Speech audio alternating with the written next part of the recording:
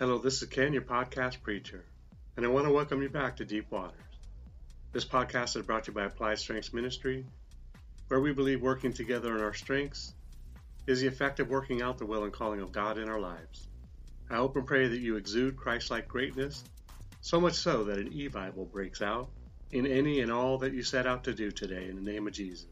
And so yes, for those of you that have been my super loyal, I want to be Christ-like in every way listeners, and after completing my 205th podcast message, I have decided to change up my podcast intro and introduce myself as a podcast preacher. I also included a little prayer as I want you to truly experience what it is like to enter into the God space in your lifetime on this spinning rock. The title of this message is Get Off Your High Horse. This is a multi-episode series in which this is episode 3 of 5. I saw on Facebook a bit ago how someone was defending their position on the Trinity of God, and that if you didn't believe it, you were not to make any comments, otherwise they would unfriend you faster than, well, I guess their tongue full of error. I say this not because of the position they take on God, but because of their defensive position that surely declares that they, somewhere along the line, made up their minds to no longer grow in God. Yes, the individual that takes the permanent position that they believe this and such, and please don't bother to provide me any new revelation because, well, they have some issues, and unity isn't one of them. They, of course, wouldn't speak this out loud, as even the Pharisees knew that if they questioned Jesus and his teachings, they needed to do it in the privacy of their own spiritual arrogance or ignorance, or both. And they did this mostly in private, until they felt like they had enough lies to convince a swarm of religious know-it-all flies that he was not who he proved he was. Now, I'm not a proponent that if you want to say something stupid on social media platform, then by all means let your dim-witted light so shine before men, that they might stumble as much as you do, but only, of course, if they believe you. However, as you have seen me do in some cases, especially when I come across an ignorant religious believer who openly attacks those of their own faith. Yes, one who has the same belief and is also authentically born-again believer with the seed of God embedded in his very life. Correct them if they are willing and open to receive it. No. This is poison Christianity, they say.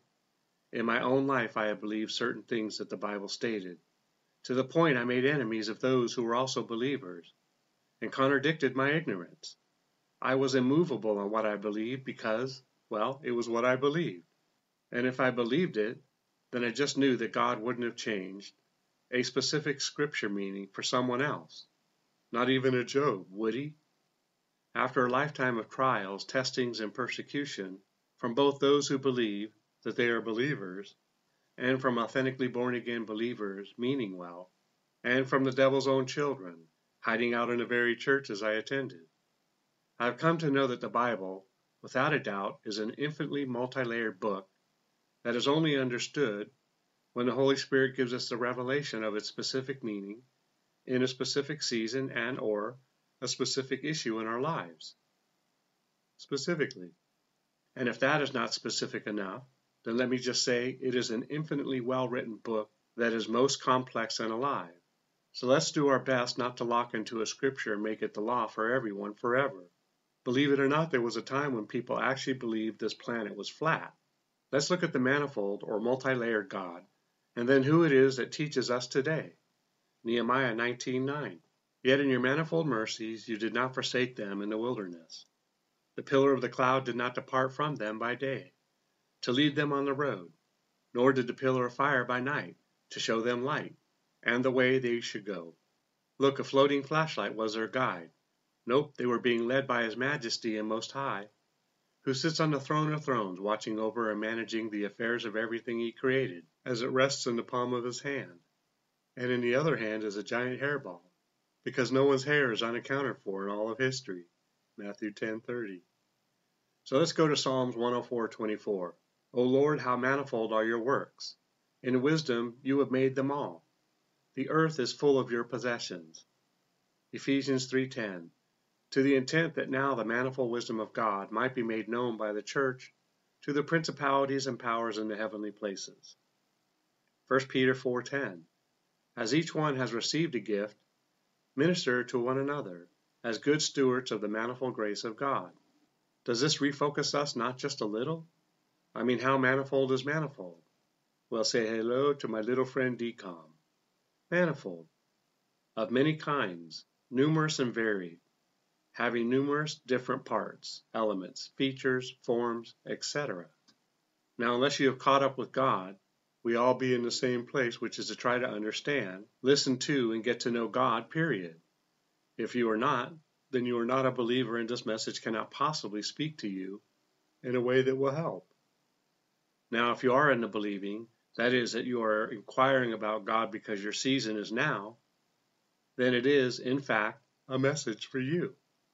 Matthew 10:24-25. A disciple is not above his teacher, nor a servant above his master.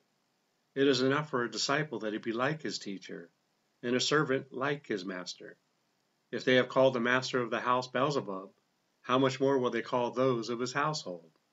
Oh, some will call you the devil for teaching the truth, but that is okay because this message is putting the devil on notice, that we notice him and resist him back and away from the open hearts and ears that will be receiving this message.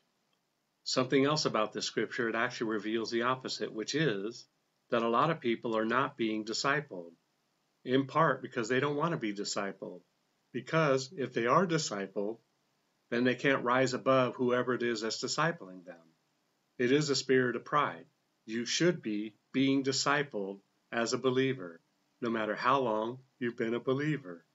Somebody should be able to speak into your life and help you grow, not just God.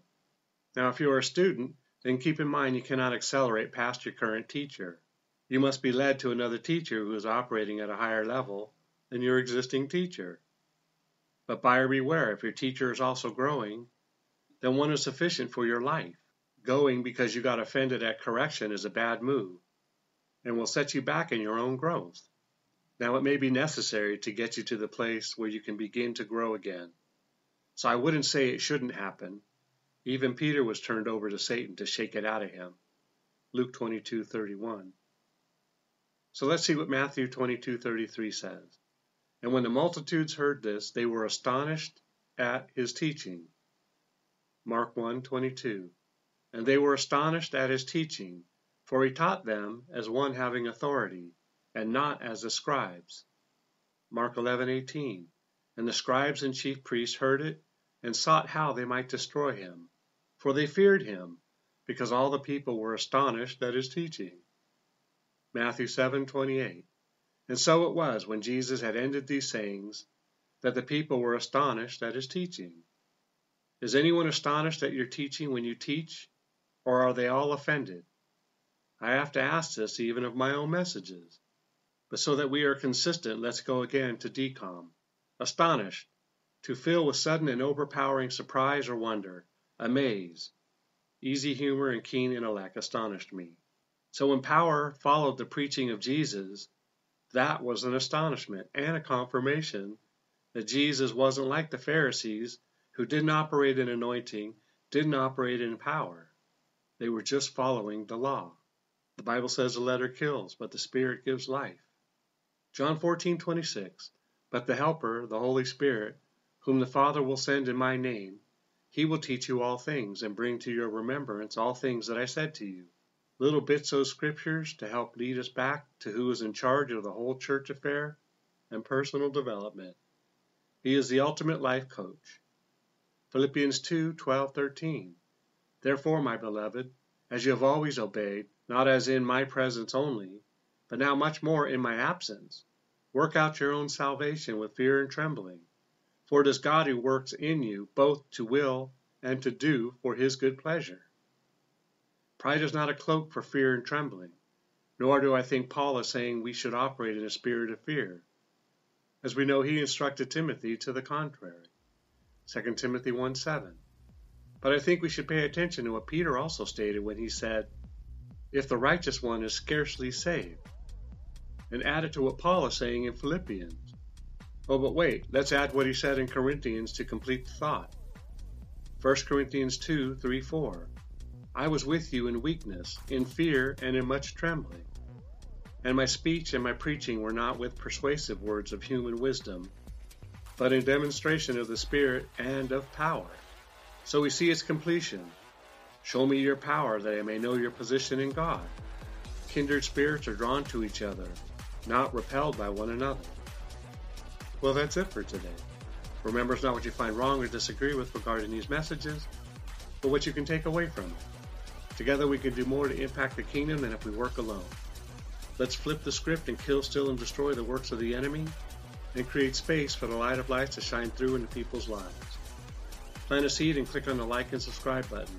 Let's build this ministry together. Thanks, and see you next time in Deep Waters.